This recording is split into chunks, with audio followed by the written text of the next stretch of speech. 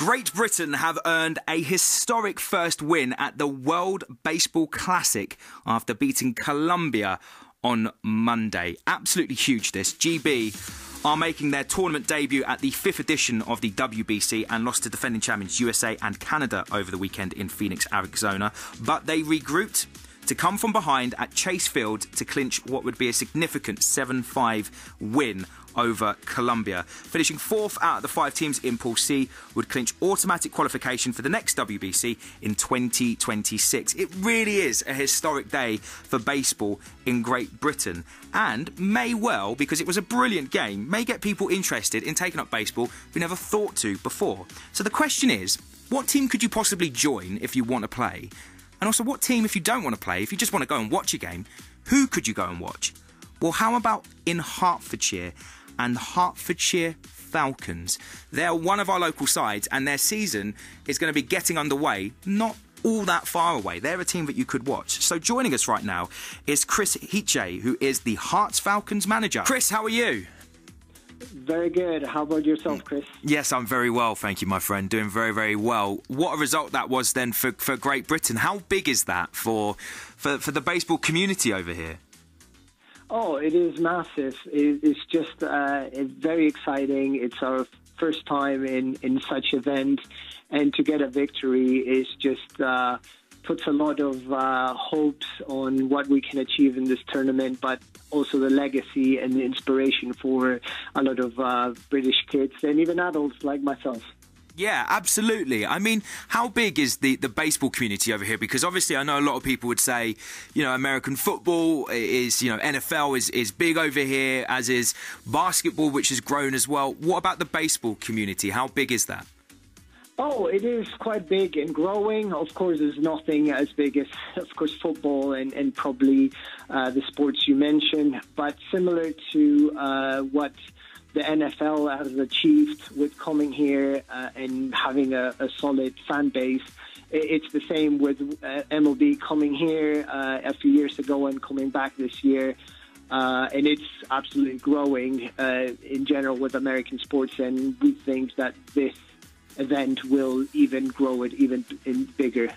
Yeah, absolutely, and getting to see those games of the teams coming across from the States. But obviously, we have our own sides over here. You're back at the Falcons again. How big is that for you? How good is it to be back? Well, it is strange that I'm basically coming back home after a small stint away from the club.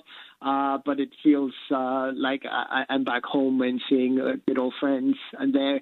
And it's an exciting time to again be part of the Falcons and compete in the top league in this country. Yeah, you guys are going to be obviously challenging in the NBL. I mean, it's going to be pretty challenging, but exciting at the same time, right? Oh, it will be. I mean, it's always a challenge because there is good competition every year round, but I think we have a very good, solid base players that are both young and energetic, and I think we are going to have a great season this year and hopefully battle for playoffs. Well, fingers crossed, hopefully that is the case, and we'll be following you guys very, very closely once the season does start. But I know that preparations are sort of, you know, well underway at the moment, and isn't the Herts Spring League that's coming up soon? Yeah, it is. This is an opportunity for our teams to get ready for the season. It mirrors what it gets done in the big leagues. So that allows us managers to try different lineups, try different players in different positions, and an opportunity for some of the youngsters to try out and try to make the final spot on the roster. So it's a good opportunity for you to find out a little bit more about your players and you know, where potentially you could use them in the season. Absolutely. So in mind, the top level is about that, of seeing where I can maximize the performance of each player. But at the lower levels, it's also an opportunity for newcomers into the game to try baseball in a non-competitive way, see if they like the sport. So I really encourage anyone that is listening and wants to give it a try to the sport, come to our club and try the Herts Spring League and see if you like baseball. Amazing. I love the sound of that. I think that sounds so cool. And we'll give out some like, details in a second of where people can find out more if they want to come down and try it out. For you personally, what is it about the sport that you just so love? Oh, it's so many things. I could be talking hours about it, but it's just the aspect that you need to perform different things. You have to bat, you have to play defensively, the mental side of the game, because there's a lot of strategy in it, but also the physical aspect. So it's all that combination of different things that it makes it very attractive to me.